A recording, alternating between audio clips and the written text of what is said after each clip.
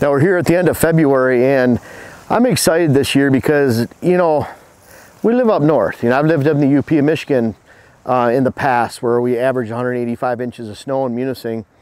And so you're used to snow. You know, if you live there, you can't complain about it because you choose to live there. But man, it's so nice where it's the end of February right here, and it's like this. You know, it's 50 degrees today. Everything's dry.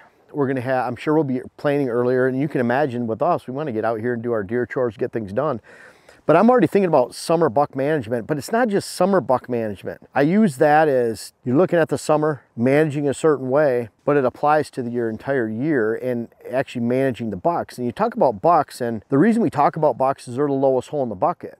And you have to plug that first and everything else follows.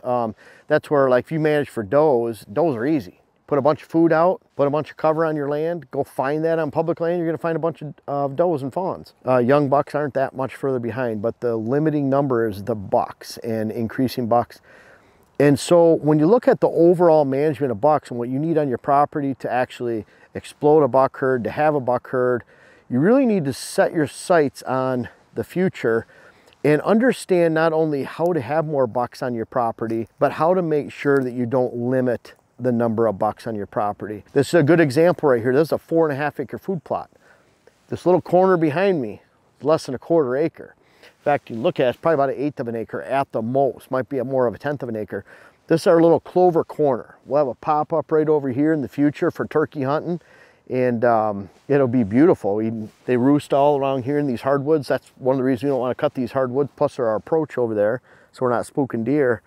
But this is just a small corner of this entire 4.5 acre field. We planted our dual threat 365 here, and we'll refresh the clover, just a little frost seeding, and make sure it's a nice thick stand in here. That's something the deer can hit all summer long, but it's a very small percentage. Out of our entire 17.5 acres of food plots here, we have about 1.5 acres total of clover just on small hunting plots. There's actually a stand right over there in the corner, and we can slip in here after daylight. There's switchgrass all around this, and then we can go sit in that stand, blow our scent off the hill. I had a great sit there last year like that, and we can watch this little food plot here. It's a little opening. Critical that you're not attracting a bunch of deer during the summertime. You know, the number one way to destroy your property in most locations, unless you're trying to build a herd, is to have summer food.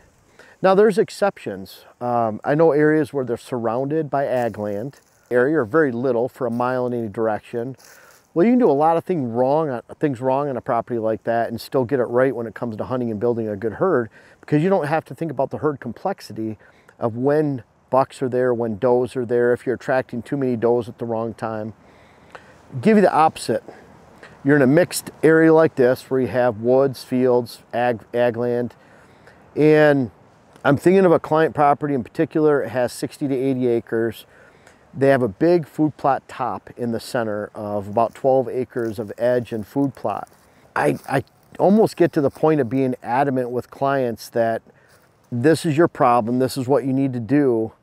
And if there's a little hesitation on their part, I try to hit it pretty hard, because I'm not going to a client property to tell you what you want to hear. I'm going to your property based on going to 1,500 other properties over the last 20 seasons of designing property in 26 states and telling you what I've learned on other people's property based on experience. Not what I've seen happen in some little corner of the property or corner of the world or corner of the region, state, whatever, but what I've seen as a whole and how that relates to deer hunting and habitat and properties everywhere. So I go to this client in particular, and the big problem they had was they're working on the habitat, they're working on the bedding areas, and they've done that. They've relocated access trails, but they still, that 12 acres of food, they have 8 acres of beans, they have a couple acres of corn, and they have a couple acres of clover. Now, for a lot of you, they look at it like, wow, it's a perfect combination. The problem is they're seeing 25 to 30 does on a random October, November afternoon, evening, right before dark. And with all those does in a small area, they're really hurting and shooting themselves in the foot for bucks during the hunting season.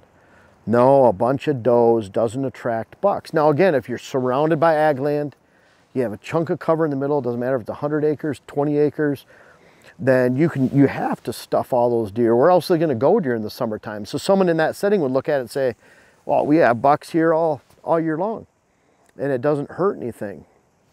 It's because there's no other cover. You have to understand the why everywhere you go. But when it comes into most mixed areas, and if you're not trying to build a herd, meaning in the UP of Michigan where we're at, we relied on clover rotation, so we'd have 100% of our fields in clover during the summer, and then we'd rotate in cool season annuals and do at least 50%, sometimes 75% of all our food plots with a clover base, so that clover came back the following year, but we had a cool season annual that we use in an attraction. We were building a herd, we were attracting more deer. We didn't have any deer. We had one spike the first year in '99 when we bought the property. We had one rub, one scrape, and a few pictures of a spike, and that was it. You could walk the sand trails for 2.5 miles over a 5 to 10 day period after a big rain and not see any deer tracks during the summer. There just weren't any there. So that's a different story. But for most of you, and especially that client I'm talking to, when they have all that summer food, it attracts a pile of does and fawns. You have great cover, which means great fawning cover, high stem count, switchgrass edges, hinge cuts and cuttings in the woods, timber harvest. Those does and fawns that are here today are here to stay. And as soon as any kind of green that pops up in the fall is there, they hammer it. Now people will say, well, there's a lot of does during the summertime, a lot of does in the fall, that equals a lot of bucks. Wrong. Because what ends up happening is, with all those does in the summertime, they take up space. There's no space left over for bucks. Mature bucks don't bed between those does that are bedded and taking up a lot of space and their food source. They have to bed behind. Eventually they're bedding so far away that they're bedding on someone else's land. And when you're seeing 30 does and fawns and just half as many bucks during the season, that means someone else is seeing twice as many bucks as does and fawns. That's just the way it works. So the problem is during the rut, these bucks have gotten used to not living on your land because there's so many does and fawns. It could be the same as they're not living on your land because of hunting pressure too. And so you really exacerbate the problem when you have, I apologize for cutting in the video, I'll try to keep this 20 seconds or less, but we're thinking about planting, and so is Lincoln at Packermaxx. And right now he doesn't offer very many deals. It's $50 off. Check out the code WHS50. It's in the link in the description. Try them. Great product. Check it out. You won't be sorry. Exacerbate the problem when you have land that you overpressure and you put a lot of summer food on. But just the summer food alone, if you have a lot of does going into the rut and those bucks have gotten used to August, September, October, living somewhere else for their fall property, why are they all of a sudden going to relocate and come over to your land just for a bunch of does? They already have does where they're at. They can only breed one doe every 5 to 7 days. They typically breed 2 to 4 does in the first primary rut and a couple during the second rut. So it doesn't matter if they have 10 times as many does in their area. They can only breed a handful of does each and every rut. So they don't want to come over to an area where they've already established that we don't want to be here because of all the does and fawns you have. Why are they all of a sudden going to come from over a mile away, 3/4 of a mile away, and just relocate to your land because you have a bunch of does? They already identified as a distressful area. They don't want to be there. So what ends up happening during the rut in a case like that, and this is what I see on client properties often, is that those bucks don't even come during the rut, and you see half as many bucks as you do does during the entire season, and you're severely shooting yourself in the foot because you did it. You did it because you planted a bunch of summer food. You attracted all kinds of does, fawns. They just stay around, they take up space, they stress out mature bucks. The older he becomes, the less he wants to be around that. Not much different than, my dad. He passed away when he was almost 82. He liked to have his quiet space, and it wasn't just around does and fawns, it was around the whole family when we're playing games and being loud. He wanted to go relax. He wanted to have his crossword puzzle, take a nap. Nothing wrong with that. He wanted to go out for a drive by himself. He just wanted to get away. He'd like to be a little bit slower in his older age. Nothing wrong with that. But think about those older bucks and how they do that too. So when you're setting up your land this year and you're looking at, boy, what can I do to get more bucks? It's not going to be the quality of food you plant. It's not going to be what you do with your habitat. It's certainly going to be what you do with your hunt and how you sneak around your property and not spook deer. But it's also, in large part, going to do with if you have a lot of summer food on your property or not. This is how much we have out of 4.5 acres in this entire area. I do this for a living. I sell food plot seed. I could tell you, hey, I got this magic bean planted on half this property out here and you're gonna have a whole bunch of bucks on your land. I could show you a bunch of pictures of grazing summer deer, sell more seed, make more money. But it's not right. I get paid first and foremost to be right and base those years, 2 decades of experience and looking at close to 1,600 parcels, base that experience and deliver it to you. And this summer doe problem is a big problem. So when you're sitting back here, it's end of February, March, and we're planning out our season, we have to look at that balance. I want to help you look at that balance. And to that client I'm talking about, and others like them, if they want to improve their hunt in the fall, you get rid of the does in the summer. You do that by not planting the summer food. It seems counterintuitive, I know, but it's the right thing to do if you want to build a great herd in a hunt. There's always the exception. And I know some of you out there saying, but. However, folks don't understand what they have right in front of them because they don't have the experience of looking at other hundreds of properties in multiple states and applying that knowledge and experience back to their own world. That's why they have diversity in the workplace. If you just have this small little town of a small company, let's say it's even 50 employees, you never get any input from the outside, then you're going to become stale. You need to actually grow and experience, bring that back. And it's no different in this doe problem, and I call it a doe factory, is a huge problem on your land. It's what's holding a lot of people back. Sit right now and look at what can we do different with our food plot program. If you have lots of does, the first step is not to shoot more. The first step is to eliminate summer food sources. Do that. What you find is those does and fawns start to spread out in other areas around you. They get exposed to other hunters. You drop your population in the area, not only on your own property, by getting rid of the summer food. Now you make more space for bucks going into the fall.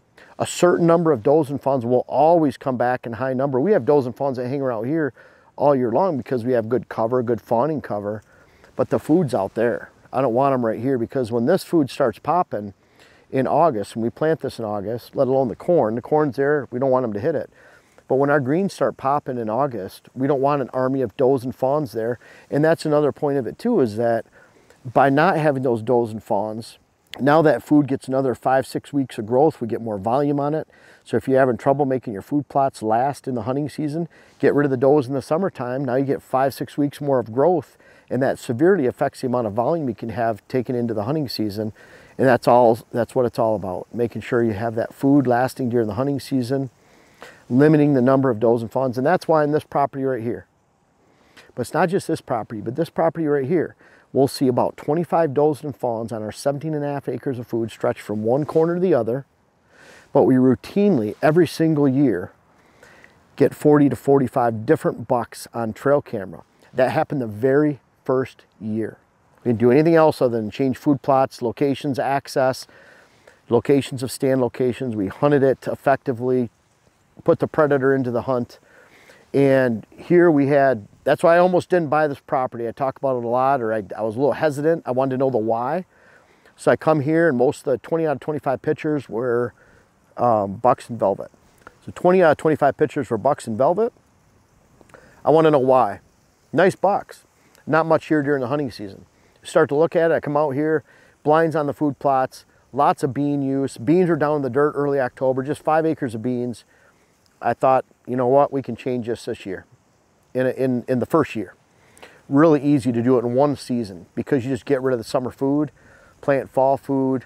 We had a great herd, shot some monster bucks right after the first year, bigger bucks than they'd shot the whole 7 years owning it previously. And it was all about just changing the food over, and that can be done in one season. But it hasn't just happened here. Where we're at in Wisconsin, we shoot a high percentage of the target bucks in the area, not just on our property, each and every year. And we have done so for 10 years. We shot about 15 target bucks in that 10-year period over there. And we've never planted summer food. It's all fall food. And if we planted a bunch of summer food and beans and we had it out there and we had a high number of does and fawns, we wouldn't shoot those bucks that we have and we've shot in the past. UP of Michigan, as we reached our herd numbers, again, herd building mode, we add that summer food. As soon as we got our numbers up, we'd see 10 does and fawns, 12 at the most does and fawns on an annual basis. One year we had 17 different bucks, and this is going from no bucks, pass up 11, shoot 2, so I had 13 in front of me out of those 17 bucks. And we do that by limiting the amount of summer food, carry more food over to the fall, and it's that times hundreds and hundreds when we look at these clients. So many people, because you want to do your best, so you plant a whole bunch of food, you fall for the magic bean, you change the habitat, and all of a sudden you're overrun with does. You don't see the number of bucks you should, and I'll back up. The number of bucks you should see, now reflective of a buck is their home range is 6 or 7 times, 5 to 7 times greater than a doe family group. So when you're seeing bucks and the number of bucks are reflective of a very large area, where does could be just on your parcel or the parcel edges on your neighbors.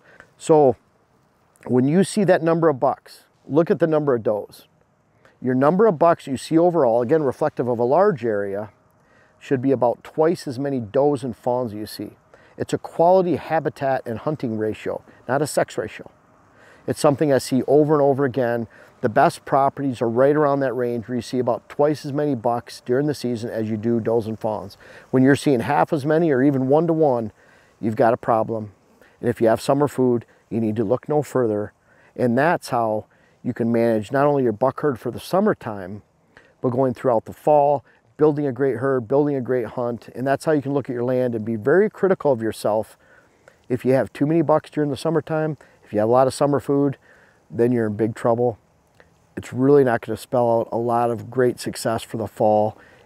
And just by changing that food makeup, you could just explode your property into greatness for this season and beyond.